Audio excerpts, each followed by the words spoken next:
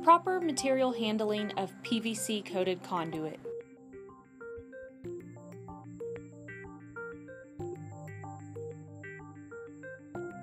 The material handlers use protective gloves, eye protection, and protective footwear throughout the entire process. Loading and unloading conduit.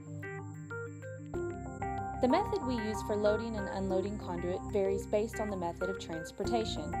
Our preferred method of shipment is via flatbed trailer. We also ship our conduit via LTL, which is less than truckload enclosed trailers. Flatbed trailer loading.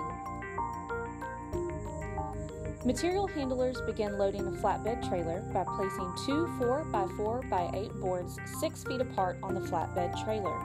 Next, the material handlers wrap two 4x4x8 boards with a fiber board that covers both with their length and width. This is done to further mitigate the risk of damage to the conduit. The bundles of conduit are loaded onto two fiberboard covered 4x4x8 boards with an overhead crane or forklift.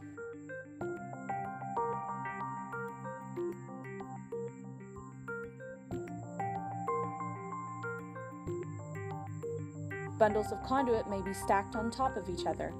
This is accomplished by establishing a base layer of similar sized conduit on the flatbed. Conduit bundles may be stacked by placing two cut-to-length 4x4 wood boards on top of the base layer, each separated from each other by roughly 6 feet of fiber board which has been cut to length.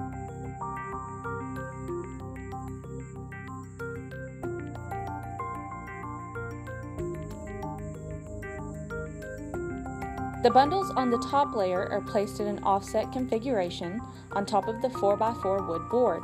No more than 2 layers of conduit bundles are loaded onto the flatbed trailers. Flatbed trailer unloading. There are a number of ways to effectively offload conduit from a flatbed trailer. The method utilized will likely depend on the equipment available to the material handler.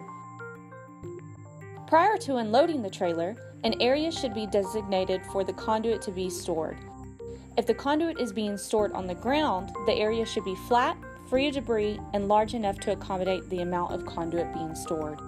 It is recommended that two 4x4x8 boards are placed 6 feet apart and aligned perpendicular to the direction the pipe is going to be stored.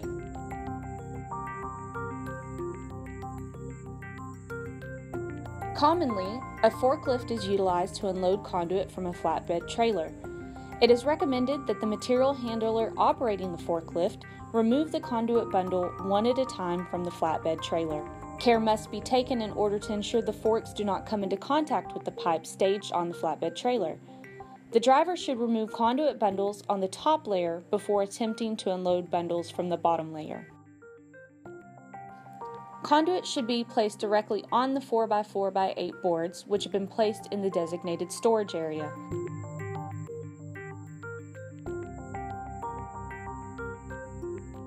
If it is desired to stack multiple bundles of conduit, it is recommended to follow the guidance provided in the flatbed trailer loading section of this video.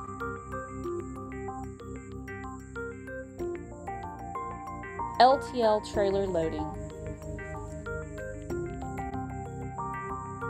Conduit bundles are loaded onto trailers utilizing a forklift.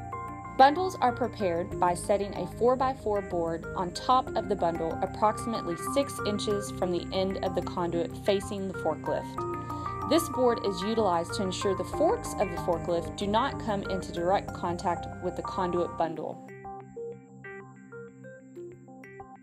The forklift is positioned at the end of the bundle, and the forks of the forklift are tilted forward and lowered on top of the board. A strap is then positioned roughly 4 inches from the end of the forks and is secured under the conduit bundle and over the forks. The forks are then tilted back towards the forklift. The bundle is gently lifted.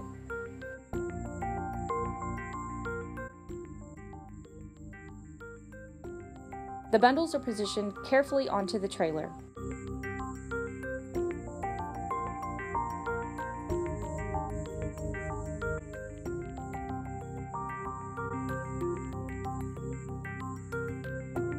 The bundle is then gently lowered and the board and straps are removed. LTL trailer unloading.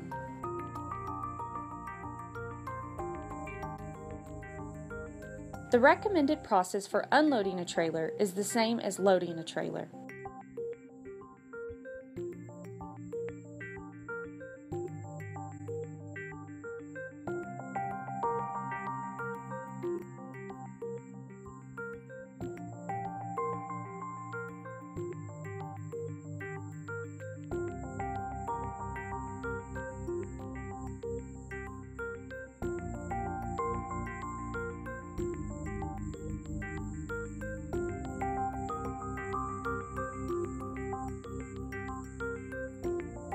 And remember, protective gloves, eye protection, and protective footwear should always be used when handling conduit.